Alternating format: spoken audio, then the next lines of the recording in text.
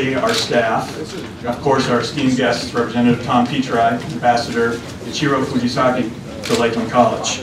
We have long-standing ties to Japan on this campus. We've got some students here today from Japan who are studying here with us, and a lot of our faculty and staff have spent months, years over in Tokyo working at our branch campus.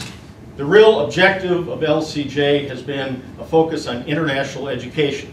We are interested in working with the Japanese government and working with Japanese secondary schools to try to introduce critical thinking skills through our curriculum, and at the same time to try to introduce English, which we think is an important part of a focus on international education. The United States and Japan come from some considerable cultural and historic differences on the opposite side of the world, and yet they've grown to appreciate those differences and to celebrate the similarities that also exist, and to learn from each other. Really, I think this is great because of two reasons.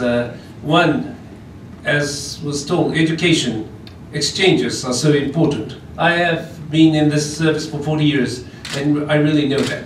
Second, I just heard that they're teaching courses in English, and that's what we lack in Japan. I think it's so important that this kind of facility is there, and really commend effort. Kind of